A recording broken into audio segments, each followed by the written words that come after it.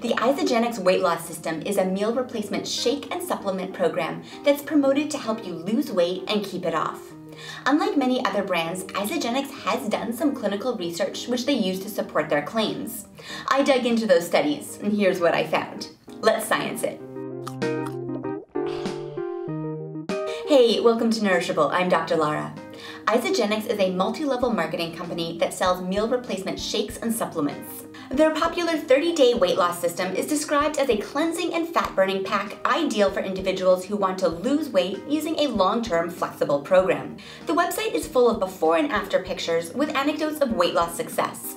There's more sciencey content too, with infographics describing the health and economic impact of weight loss through Isagenix.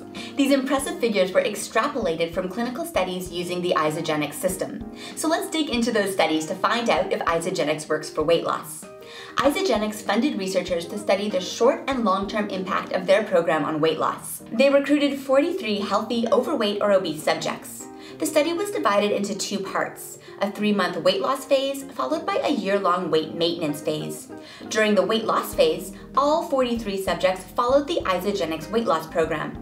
Breakfast and lunch were each replaced with 240-calorie Isaline shakes. Then they ate a low-calorie dinner and an evening snack bar for a total of 1,200 to 1,500 calories. This was followed 6 days a week. Intermittent fasting was performed once per week with 6 servings of a cleansing beverage plus some snacks for a total of 400 calories. After 3 months, they lost on average 10% of their body weight. But this highlights the first big problem with the study. There was no control group. Isagenix yielded weight loss compared to what? Without a control group, we can't conclude that Isagenix induced weight loss. The weight maintenance phase also had some serious design flaws.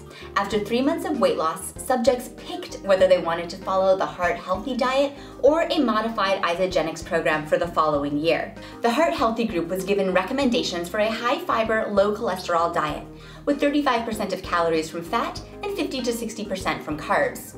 The modified Isagenix group replaced 2 meals a day with shakes while consuming whole foods for the rest, plus 1 to 2 days of intermittent fasting per month.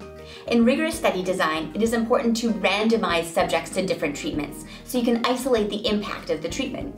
However, in this study, subjects self-selected which program they wanted to follow, so we have no idea whether it was Isagenix or just something else about these subjects that yielded the results. Murky at best. Next problem. The results looked impressive after 1 year, with Isagenix dieters maintaining weight loss while the Heart Healthy dieters regained some weight. But a closer reading shows that not everyone was included in these results. The researchers filtered out all subjects who were not compliant with the program for the whole year. 47% of Isagenix dieters and 22% of Heart Healthy dieters were not compliant, so they were dropped from the analysis. For those who did perfectly comply, Isagenix dieters maintained weight loss, whereas the Heart Healthy group regained some weight. But what about the other 47% of the Isagenix dieters who didn't stick with the program? When considering weight maintenance, the most important question is whether the habits can be sustained. I interpret filtering out nearly half of the subjects as cherry-picking the data to support a desired conclusion. And another problem, this is a big one. The researchers used some shady statistics to stack the deck in favor of Isagenix. My takeaway from these studies? Isagenix may help with weight maintenance if you stick with it perfectly, but only about 50% of people can keep it up in the long term. These flaws in the Isagenix studies make it difficult to come away with strong conclusions. But what does other research say about comparable weight loss programs? Looking at many similar 3-month-long studies, we can say that low-calorie partial meal replacement programs, similar to Isagenix, can yield short-term weight loss. But what about long-term weight maintenance? This is definitely the trickier nut to crack.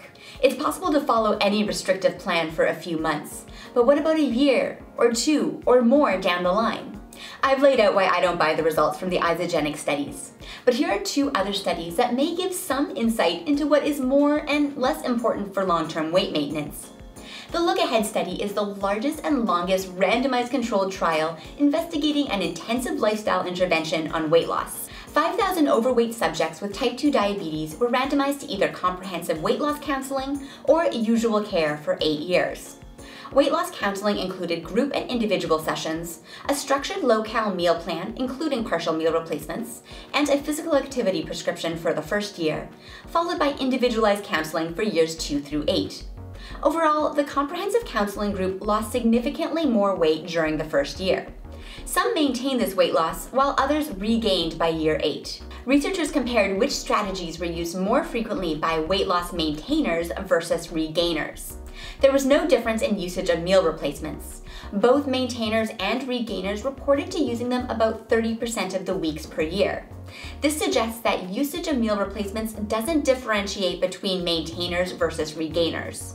The maintainers reported significantly more physical activity, weight monitoring, and more frequent low-calorie food intake than regainers, suggesting that these strategies may be more important for long-term weight maintenance. Another study addresses this question in a different way. The National Weight Control Registry follows individuals who have maintained at least a 30-pound weight loss for a year or more.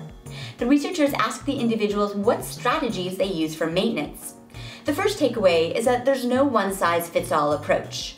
However, only about 10% report using a meal replacement shake as one of their strategies. Techniques used by 85 to 95% of the cohort include keeping healthy foods at home, regular self-weighing, and physical activity. Let's wrap this up by returning to our original question. Does Isagenix work for weight loss? Similar to many other meal replacement shake programs, Isagenix is probably effective for short-term weight loss. But long-term weight maintenance is far more important. The year-long Isagenix studies were deeply flawed, so I don't think they offer insight into the maintenance question. There's no one-size-fits-all magic bullet for weight maintenance, but the best data we have available indicates that physical activity, weight self-monitoring, and consuming a reduced calorie diet are the most important strategies. Long-term weight maintenance requires habits that can be sustainably incorporated into lifestyle and culture. Solely relying on dessert-flavored meal replacement shakes isn't sustainable for the long haul. That's what science tastes like. Thanks for tuning in to Nourishable. Check out my video description for all my references and be sure to subscribe to stay up to date on all things nutrition.